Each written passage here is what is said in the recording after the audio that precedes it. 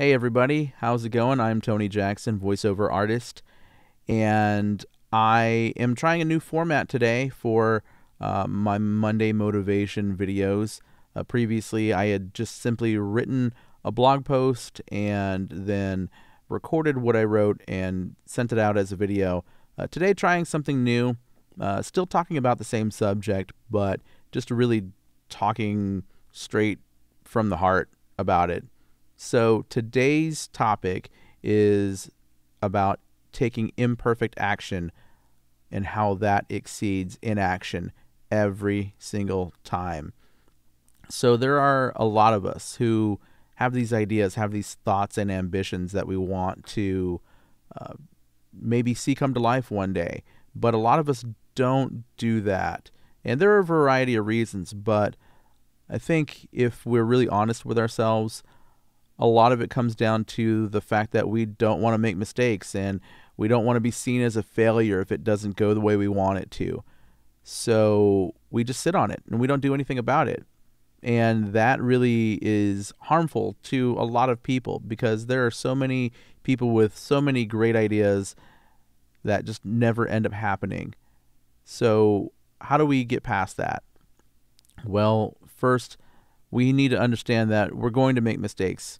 And that's okay. And once we accept that fact, it makes it easier to go out and start doing things.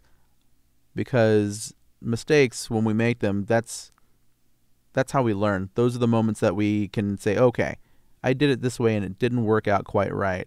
So let me try it this way, right? And we keep doing these things. We keep making these mistakes and we keep learning from these mistakes. And then eventually we get to either where we want to go or it ends up in some place that we never ever thought it would go. I actually learned this lesson pretty recently. A couple of years ago, I had started a live streaming business and it's still around today. You can check it out. I'll put the link down there somewhere. Up there maybe, who knows. And I didn't want to start it because I didn't know what to do. I didn't know what I was doing. I had no idea how to start a business. And a mentor of mine really kind of helped me work through that process of just accepting the fact that mistakes are going to be made, and that's how you learn, and that's how you move on and get to where you want to go.